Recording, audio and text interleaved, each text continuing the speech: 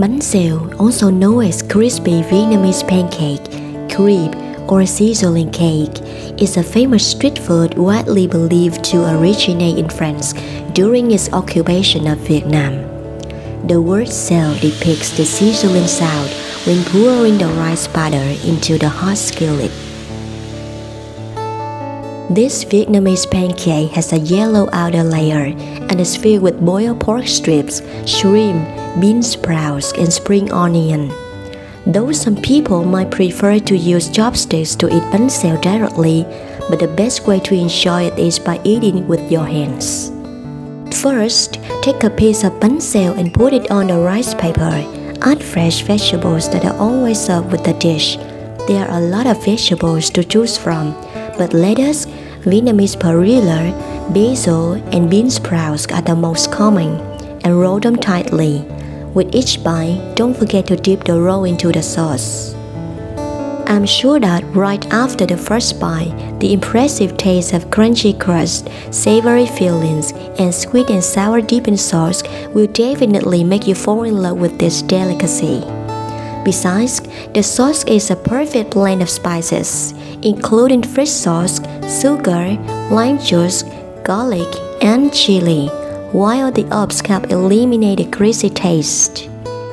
Each region across this S-shaped country has its own unique ingredients and flavors to make bánh xèo become one of its specialties.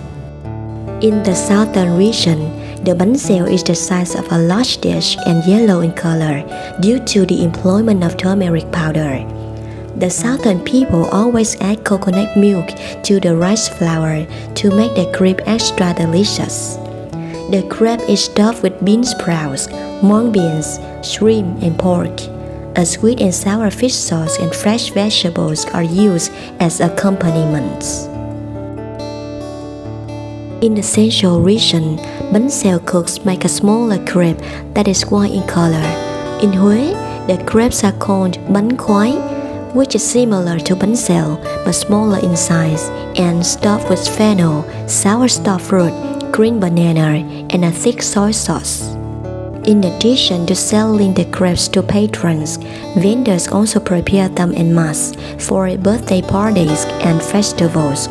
Northern preparations of bánh xèo are similar to those down south, but include special fillings like Indian taro or manioc slices. In some regions, bánh xèo is prepared thick, but southern crepes are characteristically thin, crispy, and served fresh out of the frying pan. The secret to extra thin crepes is a deep frying pan and a quick whisk to coat the frying pan with the batter before it starts to set. Perhaps because of those differences, Vietnamese people and foreign visitors may find it hard to resist the attraction of a crispy, messy but colorful combination, all of which consisted of bánh xèo. So, are you ready to enjoy one of the Vietnamese specialties?